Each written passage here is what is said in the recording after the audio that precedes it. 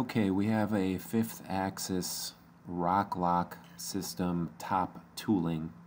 This is basically a riser plate with looks like double dovetail fixtures mounted on the top. And I'm assuming that looking at their product page, this is basically something that, is going to be used this way all the time. So I'm going to create this as a singular element.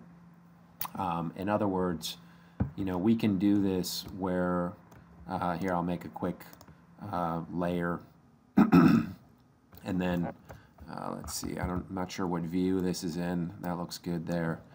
I'll grab this, put this on the new layer, and turn that layer off just temporarily. So we can make this fixture as a modular component and then make these as a separate item. But again, since I think that this all kind of gets used together in this configuration, in this case, let's just create this as one solid unit. So what I'm going to do first, you can see that this is the face that's going to mount with whatever 96mm base, and these the fixtures are all created where the z-axis is normal to that. So this is not oriented correctly. It's also not at the 0 point. So we want to go ahead and orient this. So we're going to highlight that bottom face, and then under Align Z, I want my z-axis to be pointing up into the fixture. So what I'm going to do is hold Shift when I click on Align Z, and that is going to put my W vector normal up into the fixture. Now you see that it is not centered, so no big deal. We can grab actually one side here, because these are flat sides, and then rotate the screen, and then holding Control on the keyboard, we want to grab the opposite face. So when I look at this, I'm actually selecting two opposite faces. Okay, so we can align this by Y, let's say, and looks like it flipped my workpiece upside down. Not a big deal. We can just do that again holding the Shift key, and I'll go back to a solid view so we can see that a little bit better. And then what I'm going to do is grab this side and then rotate holding Control, grab this side, and then again I'm going to come here to the Align function and use Align X, and that is going to center my fixture module about the X and the Y and have it normal at that bottom interface to the Z-axis located at Z0. Now when I'm doing this stuff, I kind of like my workpiece to be oriented along X. So what I want to do is I want to just right click and say select all, right click again, say copy, and then rotate from the drop down, say move 90 degrees. Actually, which way do I want this to go? So we've got our tightening fasteners here. Do I want them to be facing basically me, the user, standing in front of the machine? Yeah, so I'm gonna just kind of rotate this a positive 90 around the z-axis going counterclockwise. So we'll go 90 degrees, say OK. So now if it's mounted this way, I'll be seeing the fasteners. So we're going to go ahead and now mount or set a mounting position up here for the workpiece. So at this point we're going to be mounting stock to this dovetail fixture. I don't think we're going to be mounting another fixture, although I guess some people might mount a fixture to a fixture, so maybe we could do both a fixture adapter position and a workpiece adapter position.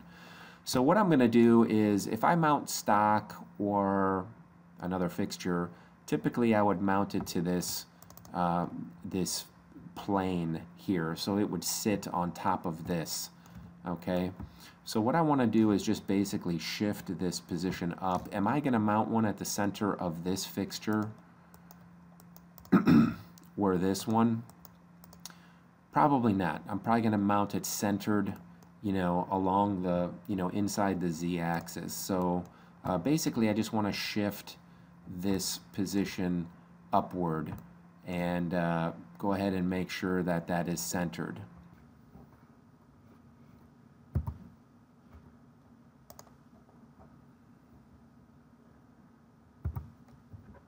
Okay, so let's check out this face.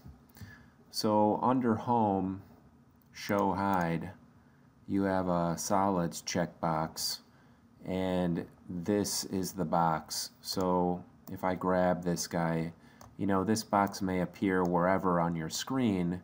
You can grab it and move it and place it at the center of another box by releasing the mouse at this center box here in the middle of this cross, and that will embed that so that I can switch between these two tabs and see the data that I want to see.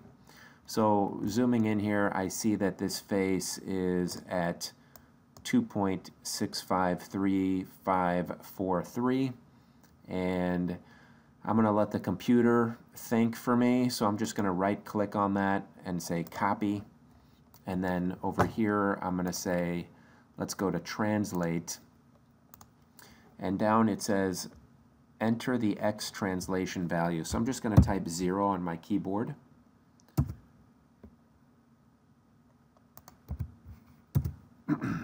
The Y translation is going to be 0. And then the Z translation, I'm going to do the same thing, type 0, but before I hit enter, I'm going to highlight that, right click, and say paste, and say enter. And it's just going to bring my, my work plane up to the top center of this fixture assembly, basically. Now, I had actually extracted the geometry, projected it here, and when I looked at the actual center of this dovetail, it was off by literally just a few thou. But what's interesting about this is these clamps are not positioned. I used this edge to do that, and these clamps are not positioned exactly at the corner. So I'm going to assume that the dovetail is centered, and we're going to go ahead and save out our FA_1. We're going to come over and do it again for a workpiece adapter, because it's likely I'll most be using the workpiece adapter position, and then come here to File, Save As, and we're going to save this under the top tooling as a fixture GDML and say save. And now we can load it into the machine. But actually, let's go ahead and check this out. So really quick, this has these pull studs on the bottom, and if you want to save file size, I'm going to go ahead and delete those so they're not there anymore. So I just hit F4 on my keyboard and then windowed in and grabbed them and hit delete. And now I'm going to say File, Save As, and resave this as a fixture file and redo that, and now we can go ahead. So we're going to load a machine just to test this out, and when the machine comes in, we'll turn off the sheet metal. I'll come to fixture. We're going to pick a pyramid that I did in the last video. We're going to set it from the measuring system to the top of the table. I'll say OK. On this, we're going to have another mount, and this is going to be an interesting setup. We'll come back here to 96mm, come to base, and pick one of these, depending on whatever you want to use. Whatever interfaces with this pyramid. I'm not 100% familiar with all of the 5th axis product, but we can see that appear on position 0 degree. And then we'll say OK. And then here I'll say new fixture, And on top of that, we'll go back to top tooling and grab this one that I just made, and we'll say OK, and that mounts on top of that. So we have the capability to stack the modular components, and if you want, since this is mounted to this component, we could right click on this and say copy here and say paste and apply it to the other two positions, and you'll see them appear on the different positions. And of course, if I did have a workpiece and stock mounted to each, those would also be copied. And that is about all you need to do to set up some modular 5-axis rock lock product from 5th Axis.